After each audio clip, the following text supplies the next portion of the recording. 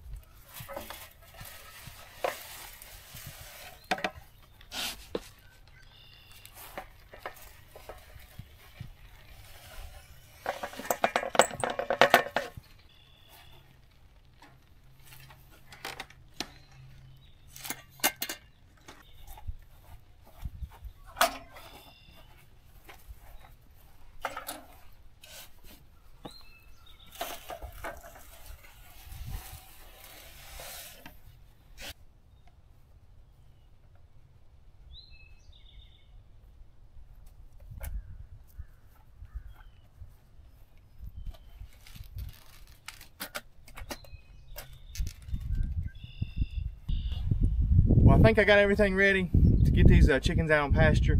I went ahead and got my waters put in and my feeders. And I've also got me just a Rubbermaid trash can over here. That's what I keep my feed in. as I move the chickens through the pasture. I can just wheel it as I move them.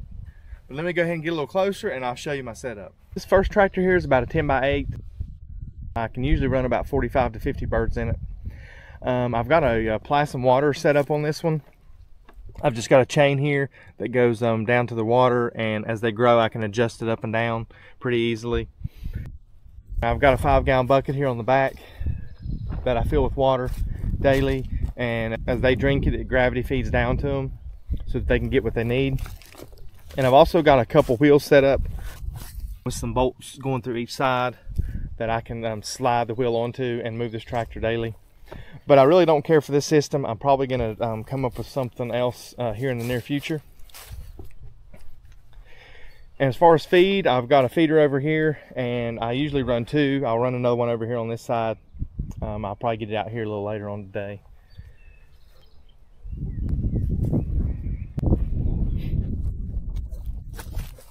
And on the top of this tractor, I've just got a hinge door with chicken wire across the top.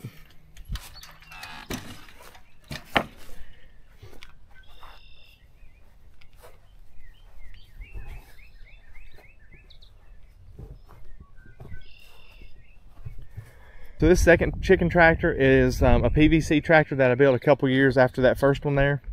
This one is about 11 by 9 in size. And it is light and it's easy to move.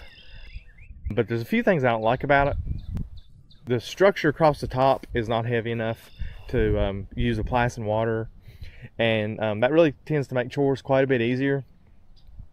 Water also tends to puddle here on top if you get quite a bit of rain. So I don't care for that either, and I could make some modifications to it to prevent that and make it better, but I really just don't want to put the time and money into it. But that's the 2 chicken tractors that I'm running right now. I'll probably be building me 1 or 2 more here in the near future. So just with these 2 chicken tractors here, I can run about 110 birds total between the 2. This last batch of broilers that we got, I ordered 100 birds and we ended up receiving 101, and I think we're down to about 98 right now. So the loss has been pretty good. We haven't had much loss at all. But I guess that's about it as far as this video. I appreciate y'all joining us here on the farm. I hope y'all have a blessed day, and we'll see you next time.